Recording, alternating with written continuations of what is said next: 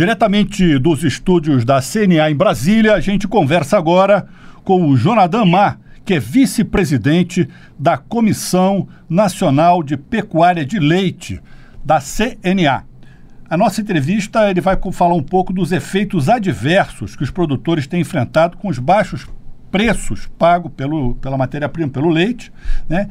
E é uma questão aí que é muito, na minha opinião, muito grave. Não sei se o Jonathan também acha que é grave, que é a importação excessiva de leite em pó, que está entrando por tudo que é canto, principalmente da Argentina e do Uruguai, certo? Inclusive leite em pó, até onde eu sei, quero saber se é verdade, Jonathan, leite em pó que já estava quase vencendo, o cara bota o leite em pó aqui para dentro e o pessoal revalida, entre aspas, esse leite em pó, que é um alimento consumido basicamente por criança, certo? E também usado na indústria, claro, mas o consumidor mesmo desse leite em pó normalmente são as crianças, não é isso? Exatamente, sem dúvida. O leite em pó é um alimento fundamental para não apenas para alimentação direta, como também para a composição de vários alimentos, produtos lácteos.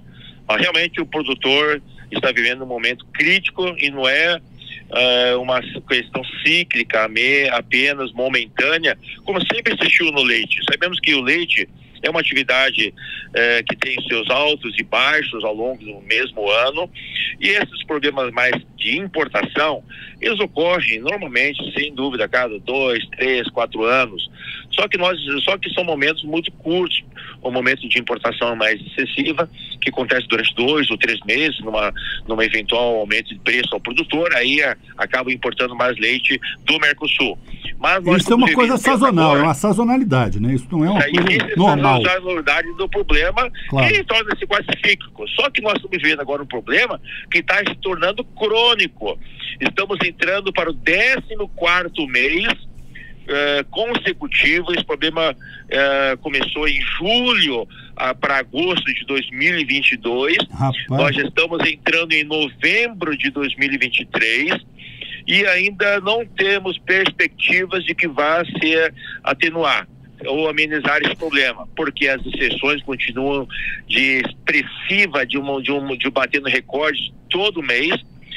Até o mês de agosto nós já tínhamos totalizado quase 1,7 bilhões de litros de leite e devemos fechar o ano mantido o ritmo atual. Vamos bater praticamente quase 2,2 bilhões de litros de leite. Isto é um montante aviltante, um montante que vem desestruturar toda a cadeia láctea, sem dúvida baseada nas importações predatórias e desleais da Argentina e Uruguai, principalmente da Argentina, porque lá existe subsídio e está comprovado subsídio ao produtor, além do problema da desvalorização do peso. Ou seja, o preço do leite argentino é artificialmente baixo, não é isso? Artificialmente baixo, permite então que torne-se altamente acessível no mercado, pelo mercado brasileiro.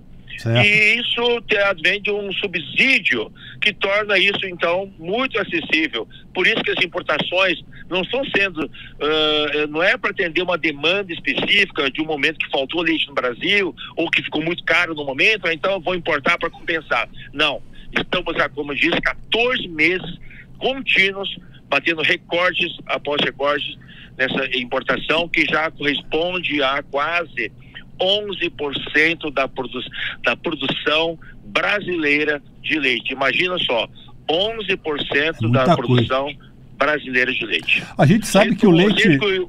O montante de equilíbrio, que sempre existiu, era em torno de 3% a 4%.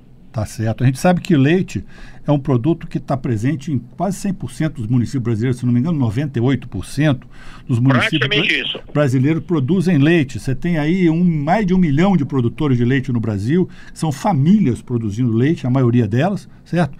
Eu queria saber o seguinte, essa importação excessiva, essa importação que eu poderia dizer criminosa de leite, ela atinge as famílias de que maneira? Como é que ela interfere na renda da família? Como é que ela interfere no dia a dia do produtor, na economia dessas cidades que vivem, por exemplo, do leite, que são as cidades do interior? Isso é uma pergunta muito importante. Olha só, hoje temos mais de 1.176.000 propriedades com atividade leiteira, produção de leite, e sendo que temos mais de 4 milhões de famílias envolvidas. Aí, quando envolve 4 milhões de famílias, imagina só quantas pessoas diretamente afetadas. E sendo que se a gente multiplicar por 5, que é a média de uma família, são mais de 20 milhões. Mais de 20 milhões de pessoas afetadas. 10% da população brasileira. 93% dos produtores, olha só esse índice, 93% dos produtores, um dado da CNA, produzem menos de 200 de litros por dia. E é exatamente esse pequeno produtor o mais afetado por essa importação, porque ele é o produtor que é o mais mal remunerado pelas indústrias. Claro. Estão recebendo hoje preço de leite em torno de R$1,30, R$1,40, R$1,50. Não paga o custo. O produtor, pequeno produtor familiar, da agricultura familiar, está tirando do bolso para se manter na atividade. Deixa eu lhe fazer uma pergunta aqui, um comentário que eu ouvi essa semana, em função dessa questão aí do baixo preço do leite, etc. O preço da carne andou baixando porque estavam mandando matriz para o matadouro. Isso tem a ver com o produtor se desfazendo, por exemplo, de parte do rebanho, porque não tem condição, o custo-benefício não paga, ele tem que se desfazer do animal. E ele manda esse animal para o matadouro e o preço da carne acaba baixando. Isso é verdade? É pura verdade, sem dúvida alguma. A alternativa que o produtor de leite, o pequeno produtor, que não tem condição mais de operacionalizar a sua produção diária de leite, que todo dia consome uma ração, todo dia consome pasto, todo dia tem que ordenhar duas a 3 vezes por dia, em média 2 vezes por dia, não tendo recursos para isso, porque está deficitário, e o que ele vai fazer? Mandar a vaca para o abate. E mesmo assim, ainda não consegue ter uma remuneração, porque até o preço do boi, o preço do abate de vaca, né? Sim. Está um preço muito baixo. A gente sabe que o ciclo da carne também está passando por um momento de baixa, então até nesse ponto o produtor não está conseguindo recuperar um pouco do seu prejuízo e do caixa dele, que está totalmente negativo. Então é uma situação muito dramática que nós estamos vivendo na pecuária como um todo, principalmente na de leite. Nós estamos conversando aqui diretamente dos estúdios da CNA em Brasília com o Jonadan Mar, ele é vice-presidente da Comissão Nacional de Pecuária de Leite e nesse momento ele fala diretamente de Uberaba com Brasília. Jonadan, eu queria que você me explicasse aqui, por favor, qual seria a solução para esse impasse do leite.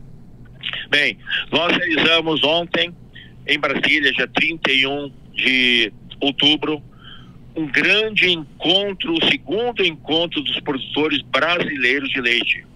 Nós tivemos um primeiro encontro no mês de agosto em Brasília também, e ontem novamente, porque é o lugar que nós temos que nos encontrar para que a gente possa, que o nosso pleito, que o nosso grito de socorro, o grito de socorro do produtor chegue, pelo menos, ao governo, aos parlamentares, ao Congresso, a todos aqueles que podem atuar em prol do produtor, e nós pleiteamos 3 medidas que são de extrema urgência por parte do governo e são plenamente factíveis. Eu posso nominá-las agora? As 3 medidas? Sim, claro, por favor.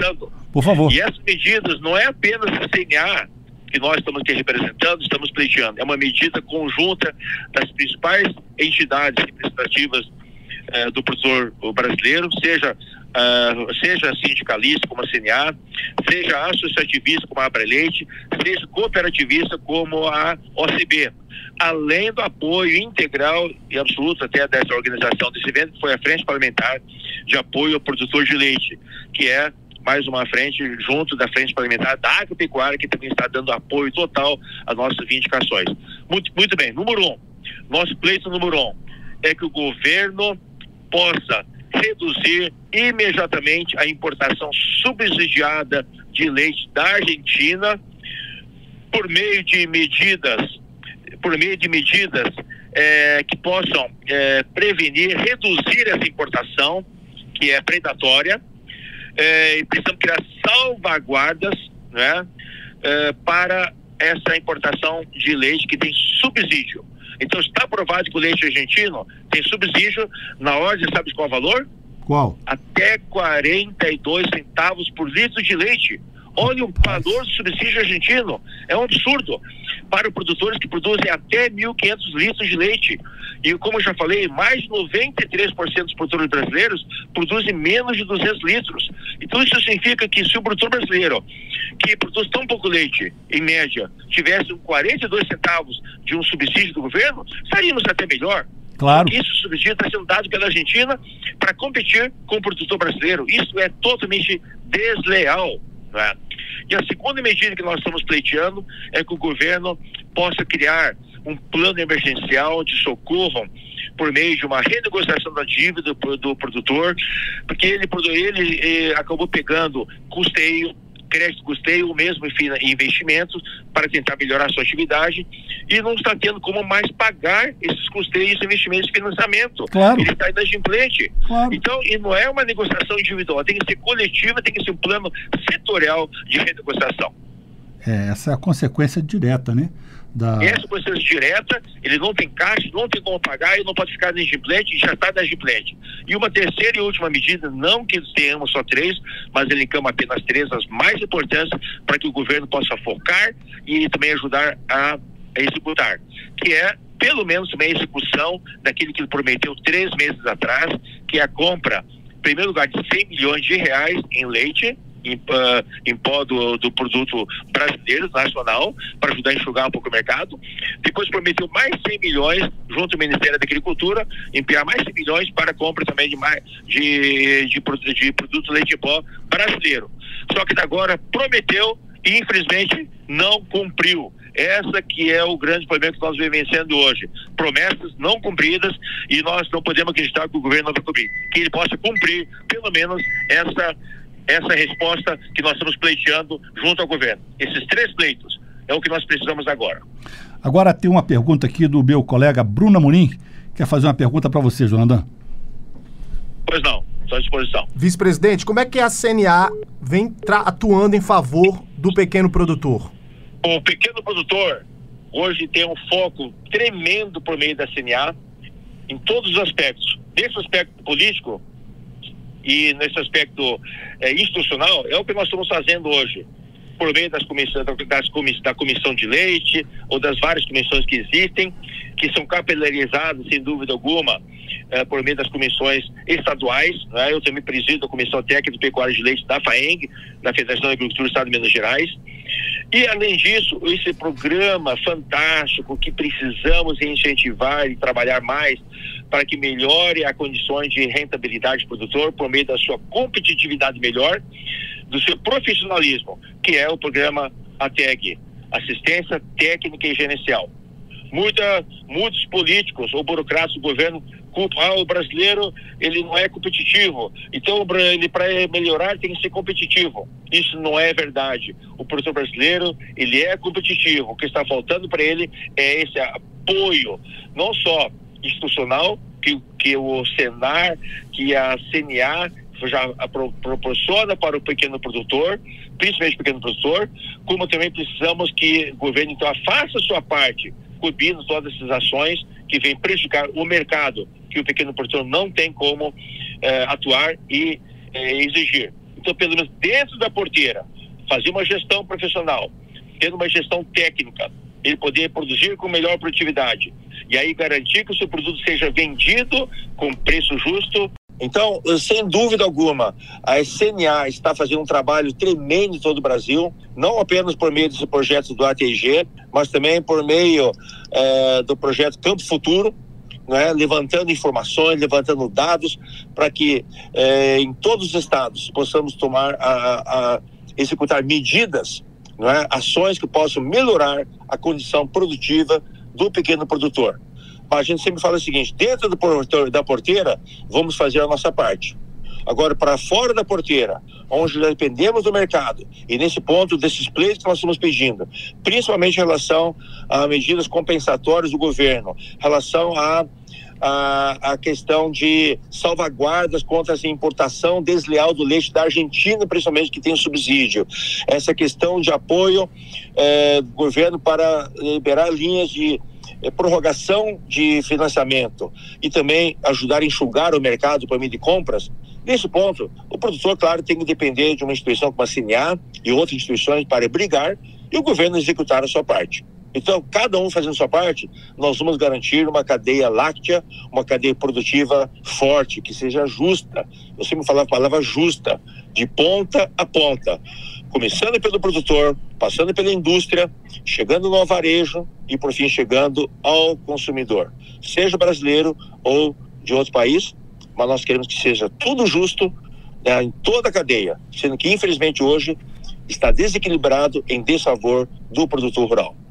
João Martins, vice-presidente da Comissão Nacional de Pecuária de Leite da nossa Confederação da Agricultura e Pecuária do Brasil, nossa CNA, muito obrigado pela sua participação, pela sua entrevista aqui no programa Nosso Agro no Rádio.